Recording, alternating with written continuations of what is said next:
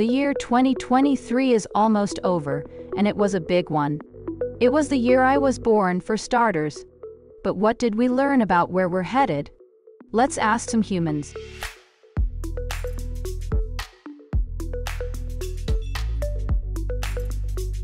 We'll start with the real Parmi Olsen and the year of AI. AI burst into the public consciousness. Remember when suddenly everybody could get answers to any question in beautifully human prose? Or when Midjourney allowed us to conjure any image we could think of? Tech firms jumped into an arms race this year to launch their own products that use so-called generative AI.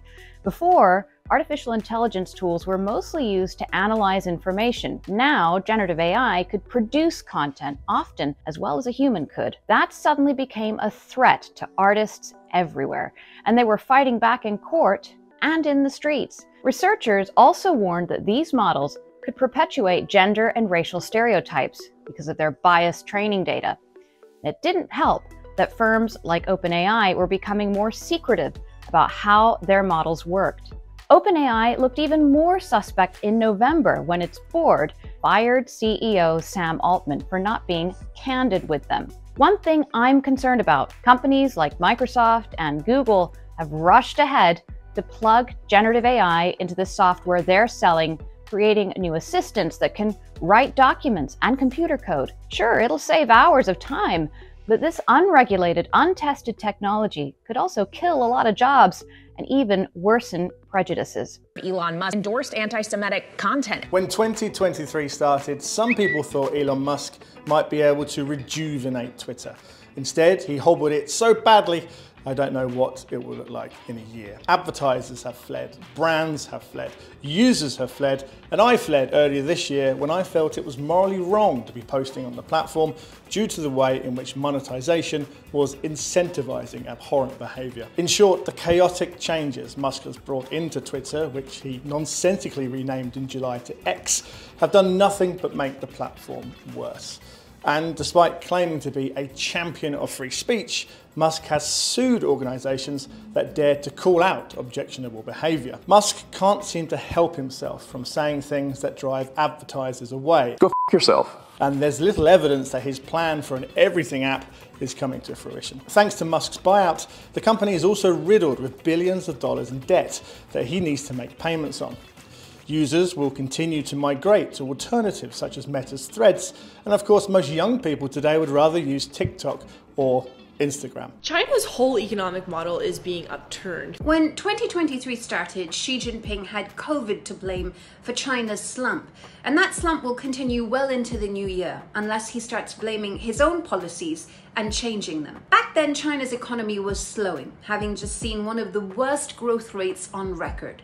The US accused Beijing of flying spy balloons over America, and Asian countries like the Philippines that had typically stayed silent in the face of Chinese incursions in the South China Sea, they were starting to stand up for themselves. In the autumn came the abrupt and sinister disappearances and subsequent dismissals of senior officials in Xi's cabinet. His foreign minister and defense minister were unceremoniously replaced, sparking fears of at best incompetency and at worst chaos deep inside his corridors of power. Then, more bad news, this time in the form of slowing foreign investment in China. Data showed that a key gauge of FDI turned negative for the first time ever this November, as companies spooked by geopolitical tensions between Beijing and Washington reevaluated whether staying in China was really worth it. No coincidence, perhaps, that this was the same month Xi headed to San Francisco for a meeting with President Joe Biden? It was a different Xi on display than we're used to seeing, far friendlier than he usually is, talking up US-China ties. But I would take that about face at, well, face value. There's been no dramatic change in the way China interacts with the world. It's still flying warplanes across the Taiwan Straits. It's still erecting floating structures in the South China Sea. Pressures on the Chinese economy will remain next year. The property sector is stumbling, and young people there are feeling the loss of opportunities and the lack of jobs. In January, the Taiwan elections, where politicians will debate the merits of getting closer or further away from the mainland. Xi has his work cut out for him in 2024. Doctors say the hype has increased demand for Ozempic prescriptions. This was the year that Ozempic curiosity turned into Ozempic cash. But there are still so many questions. Can Ozempic and other drugs help people lose more than 20% of their body weight? Sure looks like it. Does losing weight always translate into better health? And maybe most pressingly for consumers right now, how can we afford them? Even before we get to answers, business is absolutely booming. So strong that some analysts are predicting the annual obesity drug sales could eventually reach $100 billion. At one point this year, the market cap of Novo Nordisk, which makes Ozempic and Wegovy, was bigger than the GDP of its home country of Denmark. We should also have better data on how long people stay on these drugs, giving us a better idea of how realistic it is to take them for life. That will in turn give a better sense of how much they might actually cost the healthcare system, as well as how much of an impact they could have on all sorts of other industries like food, alcohol, medical devices, and more. Another thing I'm looking out for in 2024 is more clarity on how public and private insurers will treat these drugs. They're very expensive, so far, coverage has been spotty. But starting next year, several more state Medicaid programs will cover obesity medicines. And with mounting data of their health benefits, private insurers will have to start offering up their own strategies for paying for them. These drugs are so revolutionary that it's going to take some time to fully understand how they'll fit into our lives. The hottest year on record. When 2023 started, the Pew Research Center found that climate change ranked 17th out of 21 national issues. A year's worth of hellish weather urged Americans to rethink their priorities. And this election year will show if we can rise to the moment.